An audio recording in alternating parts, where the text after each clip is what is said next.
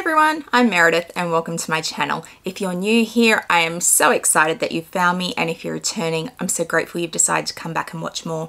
I love all things luxury. I love luxury shoes, I love luxury handbags, I love luxury lifestyle and vlogging, and if they're things that appeal to you, I hope you'll hit that subscribe button down below and join me here. Today I am doing a collaboration video with the amazing Candi from Candi's Sweet Love of LV. Candi reached out to me and said, hey girl, would you collaborate with me? And I was like, sure, I'm more than happy to collaborate with you. I love her collection. She does some fantastic unboxings. She loves Louis Vuitton like I do. So it made perfect sense that if we were going to collaborate, we would collaborate on Louis Vuitton. So we are. So we're going to do a collaboration called 5 by Louis Vuitton, and we have chosen 5 categories of Louis Vuitton pieces to show you our favorites from. So we've chosen an SLG, a travel piece, a mainstay of Louis Vuitton, so something that is available all the time. We've chosen a current season Louis Vuitton, so something that will come and go but is available right now. And we've chosen a vintage piece that we have in our collections. So we're going to do that for you. Candi is lovely, she is sweet, she is just a little ray of sunshine, and I always enjoy watching her videos. So I will link her channel and her video down below for you. So once you've watched mine, head on over and check out her video. And if you love her as much as I do, then hit her subscribe button as well. So let's look at the pieces that I've chosen for today. So the first piece is the SLG.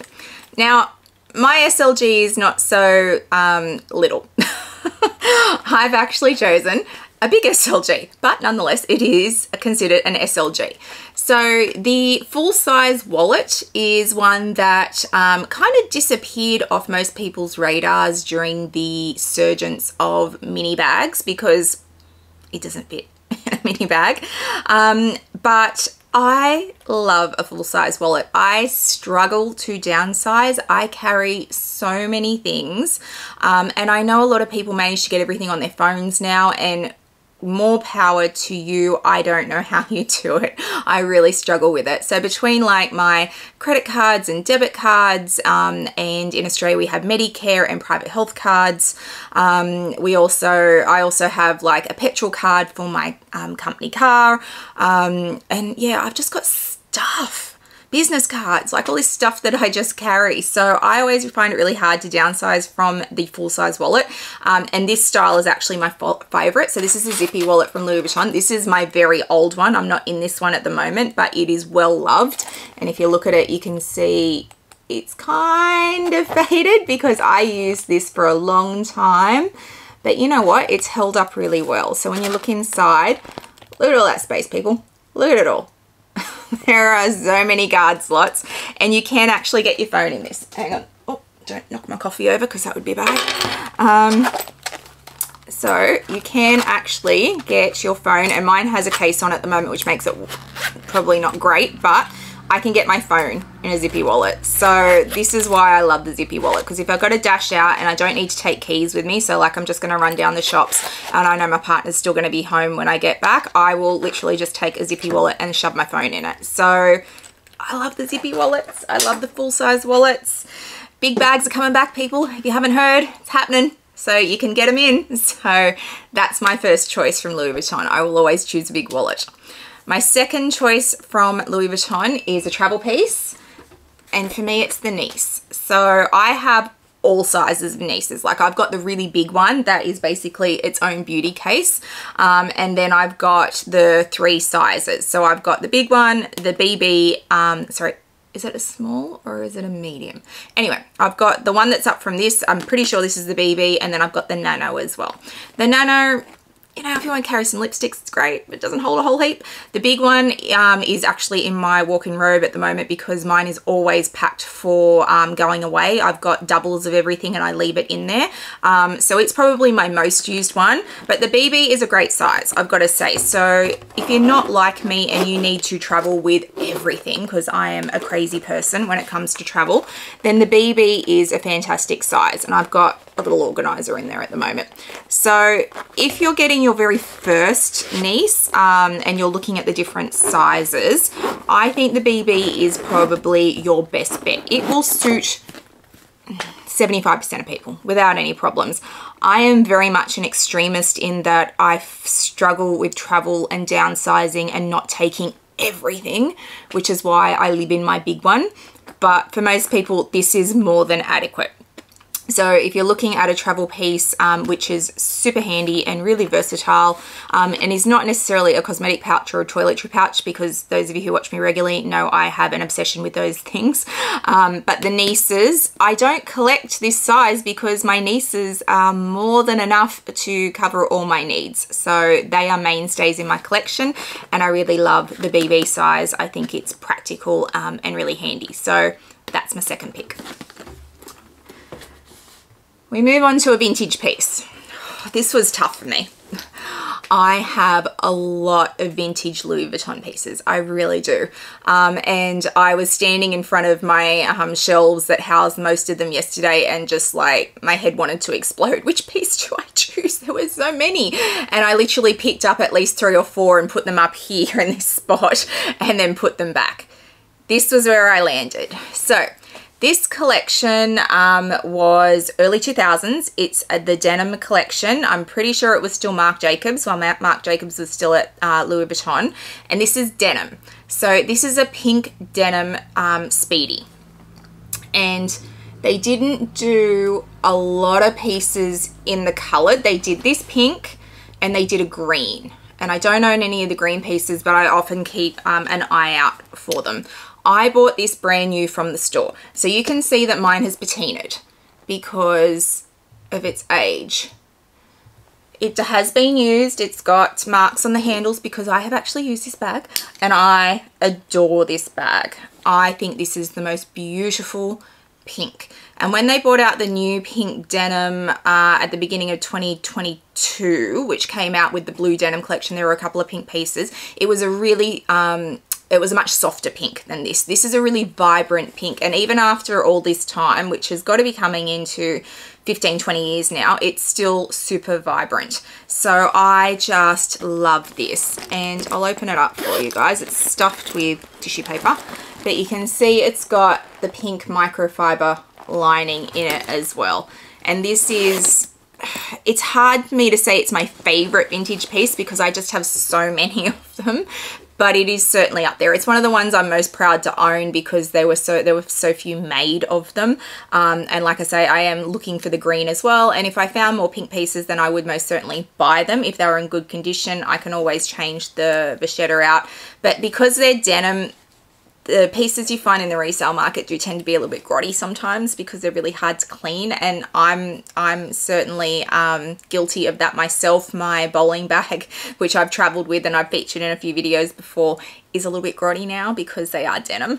But if I could find them in great condition and the denim was still beautiful, then I would certainly continue to collect them because I loved this collection. I feel like it was super underrated. They're not expensive in the resale market because they just weren't as popular.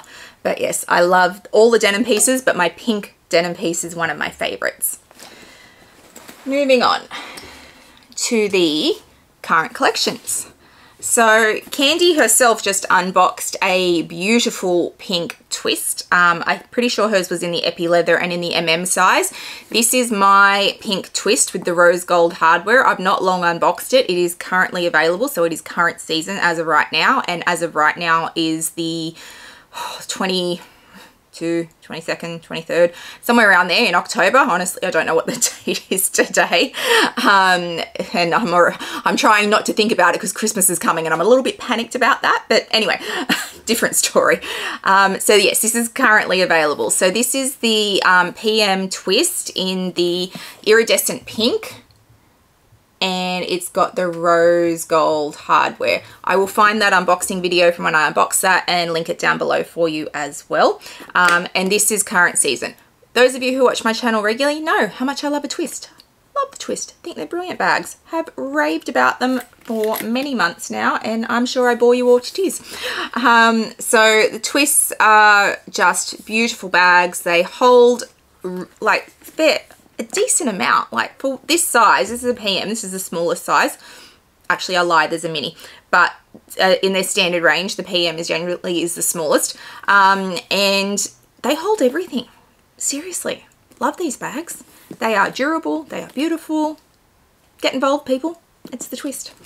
So this is my pick for what's currently available. I have a lot of pieces coming, guys. Like a lot of pieces. Spring, summer 23. Oh, strap in. There's a fair few pieces coming. But this is available right now. So if you love the twist, if you love pink, this is absolutely gorgeous. It has the rose gold hardware, which Louis Vuitton don't often do.